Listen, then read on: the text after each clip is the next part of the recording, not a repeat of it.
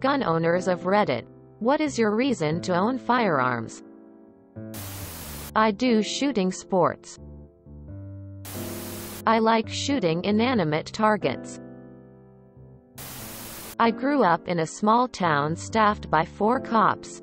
Dialing 911 wouldn't do a thing. I was kidnapped as a child. I was very lucky my captor didn't make it far with me. Then as a young adult I was sexually assaulted. I own a gun for self-defense. I don't ever want to be a victim again. I'm a 125-pound woman who lives alone in the country.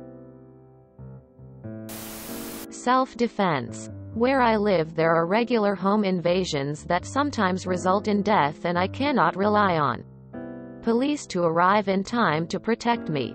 By the time they arrive I will already have been dead for 20 minutes. An NBSP. Edit. Since this got a lot of interest I will provide some extra information. I live in South Africa. Out on the plots on the outskirts of a city. These plots are small-scale commercial farms with dairy cattle, orchards, butcheries, animal nurseries, etc. Homes here are quite isolated and far apart. If you scream, your neighbors won't hear you. Even in the city suburbs home invasions are common. People will drive around and if they see a homeowner outside their property they will pull up, jump out, put a gun against the homeowner's head and make them take them into the house and disclose all their valuables. Or they break in and catch the people inside off guard. A high school friend of mine lost his father in a midnight home invasion. His father was shot in the head in bed as he slept. Another schoolmate lost his grandfather when a robber climbed over the wall and shot his grandfather in their backyard. My cousin's ex-boyfriend was shot through the neck and killed by home invaders when he managed to untie himself and tried fleeing the house. They ran after him and just outside the front door they got him. And then on the street. Rural dirt road. Where I live one family was held at gunpoint for 3 hours as their house was cleaned out. Just 4 houses away from me an old couple who own a bed and breakfast were tied up while the invaders cleaned out their house. One of them boiled water in the kettle and then poured it over the legs of the old man. This happened in 2019. When I was at university. I phoned one of my classmates right in the middle of a home invasion at his house. I phoned him because we were writing a test the next day and I needed some help understanding some of the math we would be tested on. He didn't answer the phone. Instead, it was some angry-sounding guy who screamed at me over the phone at the top of his lungs. "I don't want to talk to you." And then hung up. I phoned the police thinking that someone had stolen my friend's phone, but never followed up. The next day at university my friend showed up with his leg bandaged. He told us about the home invasion. He was tied up with his mother. His father was overseas on a business trip. One of the criminals cut his calf with a machete. He managed to successfully escape to the neighbor's house though and phoned the police.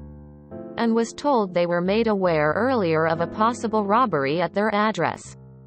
By me. The police arrived not long after but upon realizing that my friend had escaped the invaders had left the property and so the police unfortunately did not catch them. Every so often you hear some good news. That a homeowner managed to successfully thwart an invasion by discharging their weapon. In a house 1 road away from me. A homeowner shot and hit an invader on their stairwell.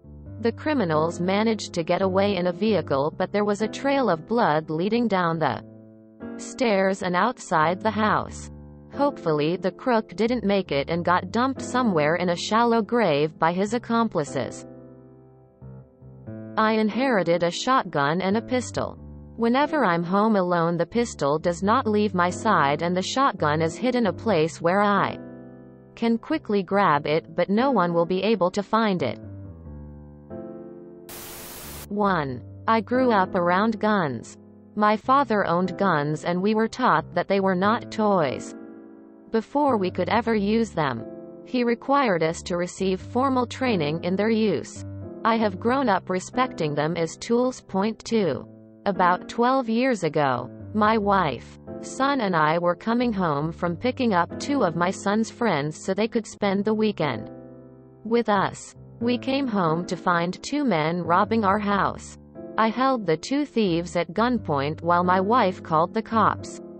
We live in a rural town near a river and there is only one bridge across the river about 10 miles away. It took the cops nearly 20 minutes to get there.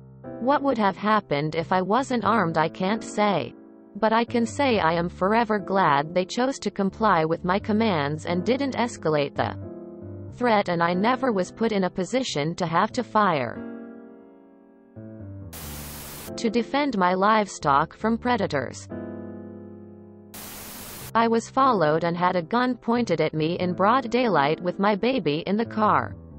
I never want to be in a situation where I can't defend myself again. Decepticons. If you live in my neighboring city of Kennesaw, Georgia, you're required to have one, per a law passed in 1982. I have two small children and a wife. Police are unreliable and I'd rather go to court than my children's funeral. I enjoy target shooting and like having the option to defend myself should the need arise. I tried throwing rocks at deer. I like venison. Deer are notoriously hard to catch with a rope, especially at distance. With a properly sighted rifle, I've been able to harvest some delicious hot dogs, jerky, and bacon at 100 yards safely. They're fascinating little things. Also, plinking soothes the soul. I live and work in the hood. 1. Shooting is a very relaxing activity. 2. I like punching holes in pieces of paper at varying distances. 3. I hunt for food. 4. The history of firearms is pretty cool. Kind of like old cars. I am gay and have had death threats that listed the make and model of my car with places I frequented. So yeah, I am not taking chances. I also find the art of marksmanship really fun. I would compete if it wasn't prohibitively expensive. Life. Aside from hunting and helping farming relatives defending their cattle, the following really drove the need home. 1. Working in high school, a guy came at me with a knife to get into my workplace. Luckily my manager carried and was following me out and pulled his weapon. Guy stopped real quick. Point 2. Shortly after high school, a 50-plus-year-old creeper waited behind the dumpster at work to jump a 15-year-old coworker. The manager there also carried and ended that. Also real quick. Point 3. Friend marries a woman with baggage. Her ex breaks into their place at night and attacks with a knife. He kept a gun on the nightstand and the ex ceased to be a threat. 4. Fast forward and my son's just been born and now I've taken the hint and got a gun in a new city and a man breaks into our home. Got the drop and he tore off. Nobody died in any but number 3. But I know for a fact at this point that my military parents and grandparents were always right. Guns are tools. And like all tools, it's the person holding them that determines how good or bad the work done with them is. Edit. Since I've seen several comments with some misconceptions, let me reiterate that 3 was a friend in. Not me, and all were in 3 different areas over a large amount of time.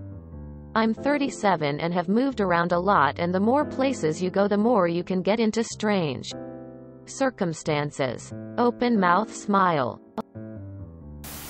If you enjoyed this video, please check out our playlists full of similar content. Epicaricast is like doom scrolling for your ears. Please like, share, and subscribe.